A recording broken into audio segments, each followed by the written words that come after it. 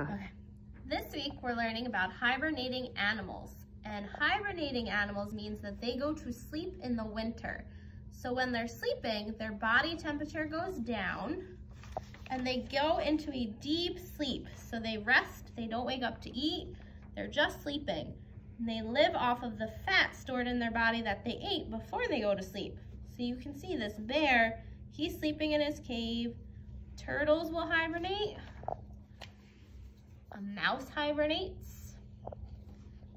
Frogs hibernate. And hedgehogs hibernate. And Miss Jess is going to tell you about animals that migrate, which is something that's different. Hi guys. So I have migrating animals. So the body temperature stays about the same. Animals fly or swim to warmer temperatures during the winter where food is more abundant and weather is warmer. So we have a whale or an orca. We have ducks and birds, and we have butterflies. They all migrate. So Miss Amanda is doing animals that are active in winter.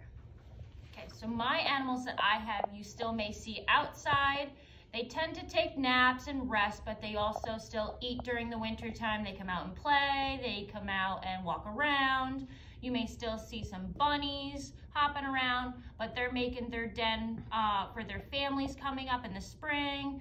Beavers, they're still gathering their sticks and getting their mud all over their tails. And deer, I still see all the time out and about. So these animals may rest, but not like Miss Sam's where they hibernate and they sleep the whole winter. These active animals still come out and play and get food, and they may just take a nap from time to time. But that's it.